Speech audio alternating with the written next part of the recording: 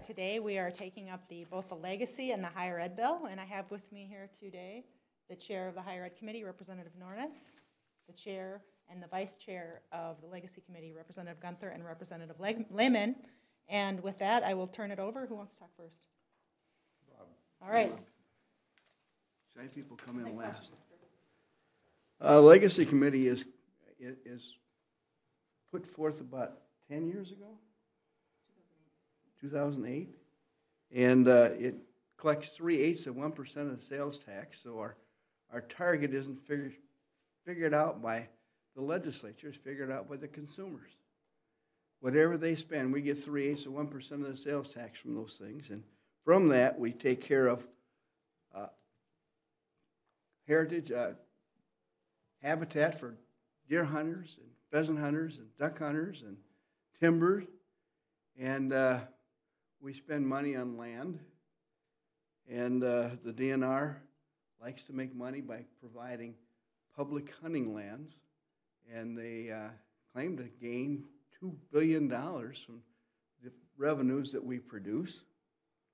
And then there's the clean water part, which I think the vast majority of people voted for the legacy bill because of clean waters. It's certainly something that everybody in Minnesota seems to endear themselves to. We are the state of the most fresh waters there is. In fact, there's 3.4 gazillion gallons of fresh water in Lake Superior, in case you wanted to know that. And then we have the Arts and Historical Society. We fund many projects through them. We fund the State Arts Board. We fund the Arts Councils throughout the state. We fund $27 million for the State Historic Society. And we do many good things with that. And then we have the parks, state parks. You have Met Council parks and rural parks. And they're funded at 40-40-20, 20 going to rural parks, but that's not really the full story because many of the state parks are in rural Minnesota. And with that, I'd certainly like to answer any questions or try to that you might have about the Legacy Committee. Why don't we go on to higher ed first and then the questions. All right. Hello. I'm Bud Nornes, chair of the Higher Education Committee, and I guess happy today that we're going to be offering our omnibus bill on the floor of the House. The bill is primarily all about students. Responsibility of the committee is to fund both the Minnesota state system, the University of Minnesota, and also the state grant program. Those are the three main functions of the committee. We're focusing this year on career readiness, student debt, and accessibility. So we've got kind of a theme that we're trying to keep as our focus. $150 million is the amount of money that's in that's our target for this year, and from that we divide it up among those three targets areas that I mentioned before. I think we've got a good bill. We've got some loan forgiveness programs for students. We've got various initiatives in this bill that, again, help students. And there's some new programs. There's one that, as far as helping students, we've got a provision in there that targets students who want to be teachers of color. There's a tremendous need for teachers all across the state, and that specific area is targeted in this bill to help, again, find those students that would become teachers in our public school system. Probably that's as much as you need to know at this time, and I'll answer questions too if you have any. Mr. Chairman, would you compare what you have in the bill for U of M and Minsk versus the governor's request? So in terms of increase over base? Off the top of my head, I know we're under what the governor wanted. Of the 150, there's 22 million that goes to the university. 77 goes to Minnesota State, but actually it's about 94 million. But there are some programs, or within that, there's things that we fund that are responsibilities. So as far as money going to help students and keeping tuition down and keep the operation, that would be about 77 million. 34 million is for the state grant program. And the state grant program, and that also allows for the family share to be reduced by 10%, another area that we're helping the cost of higher education. Tuition freeze is part of our plan for the Minnesota state system. We would encourage the university to be as dedicated as they could be to doing something similar, but we can't control what they do. But Minnesota State, we have a freeze for two-year schools with a one-year drop of 1%, and that'll be in the second year. The four-year schools would have a tuition increase possible. I don't have a number there because it hasn't been determined, with a freeze the second year. So it's, again, it's not anywhere close to what the governor is asking for, but again, with our target, I think we've done pretty well. Can you explain how you can't control what the university does, but you can do this with the state system? Well, the university is a land grant institution, and they kind of operate on their own. We do fund them, but we're only a small part of their budget. And so we have limited ability to influence them.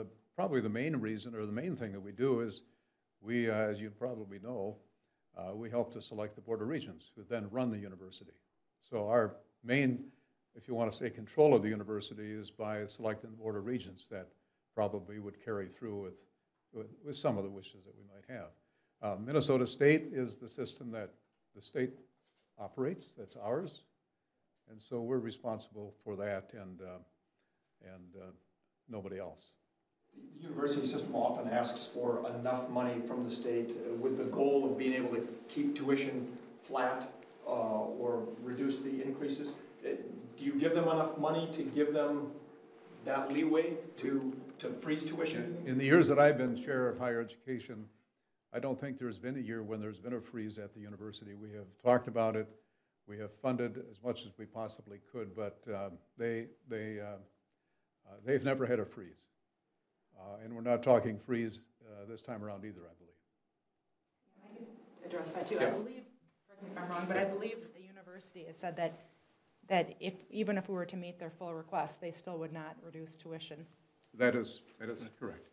So they've talked about a 2%, but again, it depends on, that's before they saw the 22 million, I think. So they could be looking at maybe something a little more than that. But at the same time, the university has just announced a new scholarship program. So we give them credit for helping with the student debt or high cost of tuition. They have a $5,000 tuition scholarship that's going to outstate Minnesota students with a limit, I think, of about 100 applicants, which is just starting now, I believe, for this next year. So they're doing their own thing to help, and so we'll just keep encouraging as much as we can. Did you say that the four-year Minsky schools could raise tuition at some level this year, but next year they would be frozen? The first year they'd be able to raise, the second year would be frozen at that level. Why did you do it in that order? Does it happen that it's an election year next year? And that We did that 2 years ago too. It allows them to make an adjustment. They're all struggling with, I guess, with enrollments, overhead, basically just trying to keep things really humming. And so we allow them that first adjustment, which carries over then for the second year as well. And so it's just something we do to try to help them. So it worked 2 years ago in that, so we're going to do it again. So essentially they'll be getting more of their money because they will be able to raise tuition this year, and that amount will be carried into the next. That's correct. Okay. Would you mind, Mr. Chairman, just repeating again, what is the arrangement for the two-year institutions? I'm sorry, I didn't. As far as what, tuition? As far as for tuition, right. Okay. It's frozen the first year, and the second year there's a 1% drop. 1% drop. Yes. Again, it's similar to what we did 2 years ago. And again, we'll need to hear back from the system to see what all that looks like, but that's really what our wish list looks like at this time. Mr. Chair, to clarify, that's what you were just referring to was your two-year campuses? That's correct. Not Mankato, not Bemidji, but the two-year campuses. Chairman Gunther, are there a marquee project or two you can point to in your bill that? Well, one comes to mind from the arts, Dan Patch, Minnesota's greatest athlete, some people say, had a record in trotting horses for 56 years. They want to build a 1.5 times lifestyle-sized bronze statue and put it in the state fairgrounds. That's something that was different. We fund a lot of arts projects. There's certainly water is a very important thing. We put $22 million in for buffers and giving that to the local soil and water conservation districts so they can manage the buffer bill and manage telling people what they have to do with the buffers that they've had. And the buffer bill has been the same basic law for the last 40 years. But we're now enforcing it, and in order to enforce it, we have to pay the local soil and water conservation districts more money so they have the capacity to do that. Just one Dan Patch statue? I know that there was some moves. There's another one that's going to go in Savage, in City Hall, I believe. And both of them are funded through this bill, or a local match isn't required? Well, there's a local match required. What's the amount from your bill? My bill is $750,000. For the two statues? Yeah, but that's the state's share. How much of this bill is wetlands related? Wetlands related $110 million this year and more than that next year. And does that in any way dovetail with the governor's buffer plan, or is it kind of its own deal? It has a little bit to do with it. We did give some money for CREP and RIM projects and riparian buffers and stuff like that. There's money in there all over in my bill as well as the environment's bill. And CREP is the federal?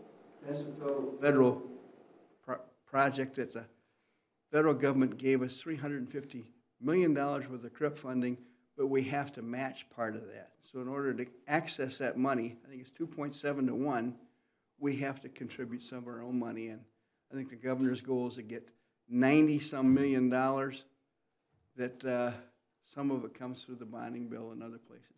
And there's some type of follow-up on it to see that the wetlands money is effective, is that correct?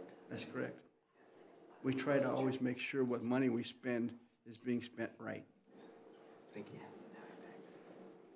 Leader Peppin, on a different topic, you kind of rose pretty quickly yesterday to speak out about the card game comment. Is there anything further that will be done on that? Any kind of complaint lodge or anything of that nature? Well, I think we'll likely file a protest and dissent letter, obviously pointing out race and gender on the House floor. Picking out one group of people against another is not appropriate, and we weren't appreciative of what she'd said, and we feel like that our job as leaders in Minnesota is to bring people together and not divide people, and so this kind of identity politics isn't helpful for us to work together and get things done. So disappointed that she has chosen not to apologize to the legislature and to as well as those she's offended at home, but we will be filing a letter. And what's the practical effect of a letter like that? Nothing. We put it in the journal, and it makes a statement.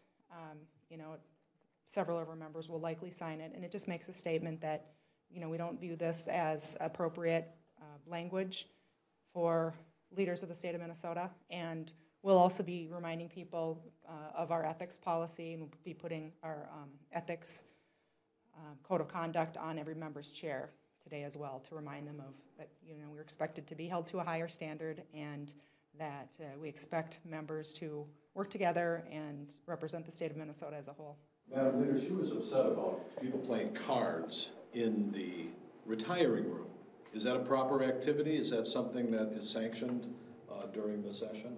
You know, I think that what she didn't mention is there are members of both parties in the back, and there were men and women in the back. And a retiring room is something that's where members go to eat, and you know, we're there several times. We're there for long hours, and that's always sort of been an off-limits area. People need to go back there to take phone calls and things like that so that you're not talking on the House floor.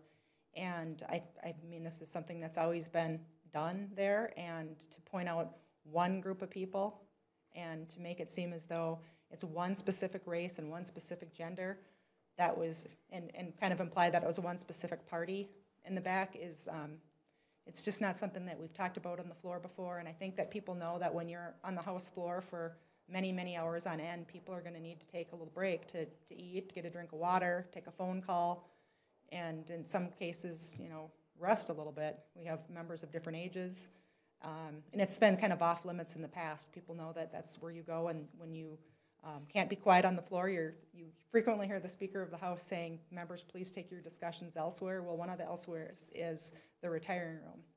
You view it more as a relaxation area during a session, and playing cards would be appropriate.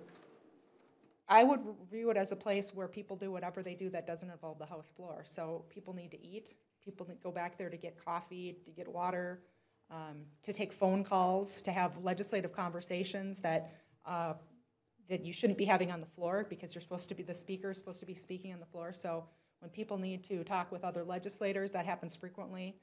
That's where we do some of our deal making. We have the opportunity, everybody's there. We have legislators of both sides, so people talk in the retiring room. So it's a multi-purpose room that's used, and that's something that, you know, reporters aren't allowed there, members of the Senate aren't allowed there. So it's just really, you know, if people have guests, they're allowed back there. So it's a kind of a multi-purpose room. And again, just disappointed that the tone that was taken was not a tone of cooperation. It wasn't a tone of, we need to work together to get things done. It was just sort of pitting one group of people and accusing them of not listening to another group of people. And I think that if you listen to the floor session, is it generally a problem that people don't always sit and pay attention to speeches? Well, yes, I think that happens, and that's why the Speaker frequently has to quiet the chamber. But to accuse one group of people for their race and gender, to say that they weren't listening because of another person's or group of persons' race and gender, doesn't really get us to where we need to be able to come to compromise and work together as a state. Following up on Pat's question, were they actually playing cards back there, or was this just an expression that you use about people sitting around having a card game? I don't know what they were actually doing back there because I was on the floor. I'm not sure what they were doing back there. And there's also several offices back there as well that people, you know, sometimes go into and use and make phone calls and things like that. So I don't know exactly what was going on, because I, of course, was on the floor paying attention to everything everyone was saying. Can they hear the debate in there? Is there there's speakers and is there a there is television that yep shows? there's at least 2 TVs just in the main retiring room, as well as the audio is on in all of the staff offices, which members frequently use to have these, you know, kind of meetings. Sometimes legislators will go into one of the back offices and you know, meet about their bills, or you know, try to talk to other legislators about their bills as well. But it's full access in both the retiring room and in the back offices for being able to hear the session. Sometimes it's even better. We can even hear it in the restrooms. It's easier to hear actually than even on the floor. So. Madam Leader, have you touched on this a little bit, but have you ever known a speech on the floor to change anybody's mind? I mean, is that just an exercise for the people at home? Can you ever remember changing? I think I've made speeches that have changed. Well, maybe not, but. You know, I don't know. I mean, I think that the point of speaking is you're representing your constituents and your beliefs, and I know I can't say whether people's minds have been changed. We like to think that they do. We like to think that when we talk, we influence people and change minds, but the fact of the matter is it's very difficult when you've been on the floor for many, many hours to not have to run to the bathroom or not have to go somewhere else. And so the idea that people are sitting in their seats paying attention to every single second of every single speech is just very difficult to fulfill in real life.